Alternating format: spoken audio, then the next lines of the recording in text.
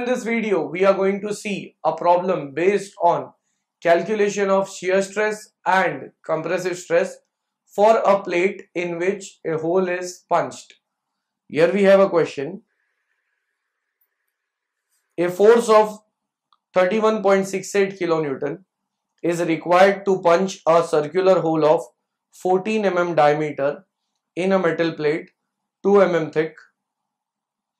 Calculate shear stress and compressive stress developed in the punching rod. So here is the question we have. Now whatever is given here, let me write that in the form of data first. It is given that a force of 31.68 kilonewton.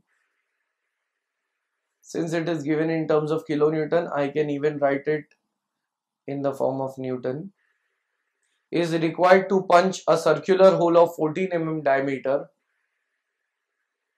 in a metal plate 2 mm thick. Calculate shear stress and compressive stress developed in the punching rod.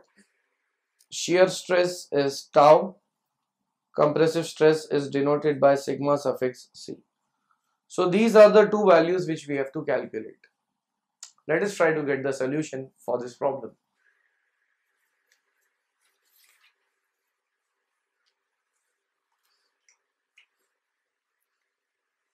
In the solution part, again I'll explain it with the help of a diagram.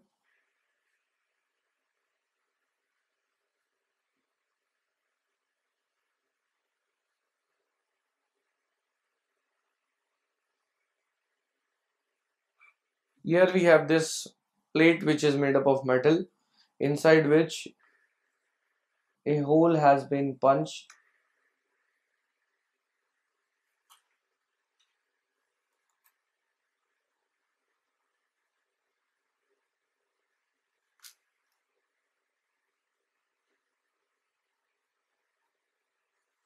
Here we have a punch, and this is a metal plate inside which we are producing a hole. This plate has a thickness of 2 mm, it is given.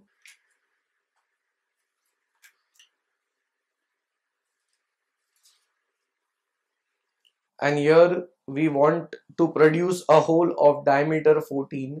So even this punch diameter will be of 14 mm. Next, here the questions are, we want to calculate how much is the shear stress and compressive stress developed in the punching rod. So for that purpose, first I'll calculate the value of shearing area and resisting area in compression. So the first thing which I'll write down here is, since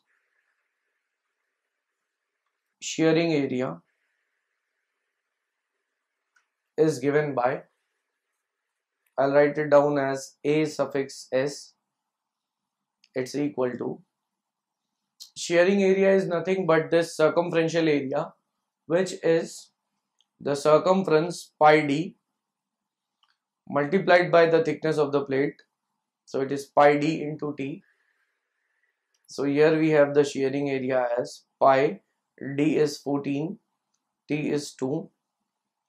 So this shearing area value comes out to be 87.96 mm square.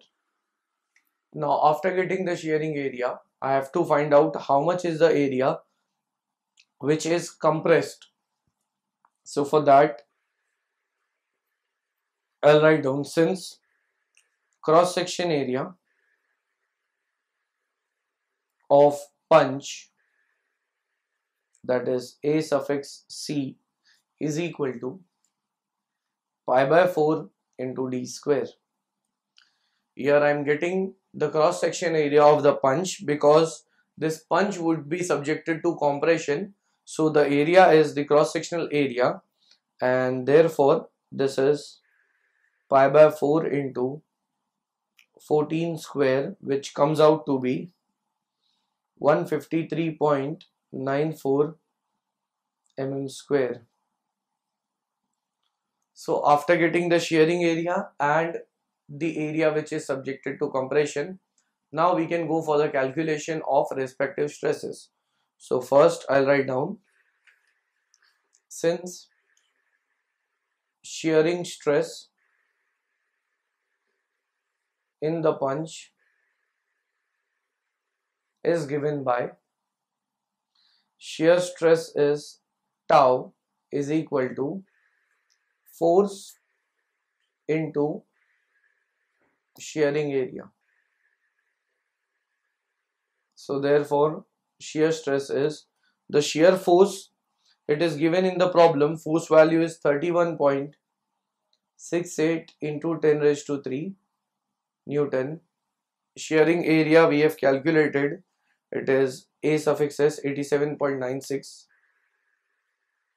So if I multiply these two values, my answer comes out to be 360.16 Newton per mm square.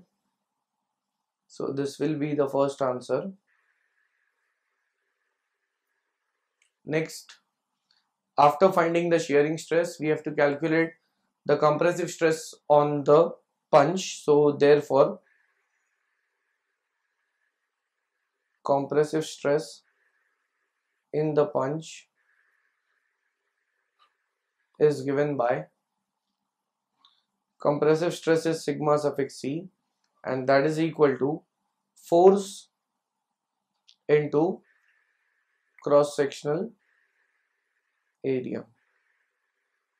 So therefore sigma suffix c is equal to, force is 31.68 into 10 raised to 3.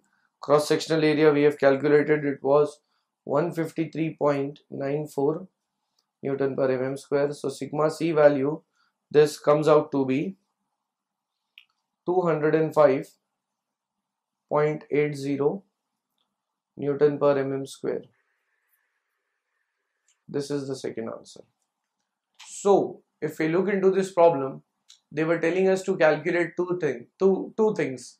First, to calculate the shear stress induced in the punch. Next, compressive stress.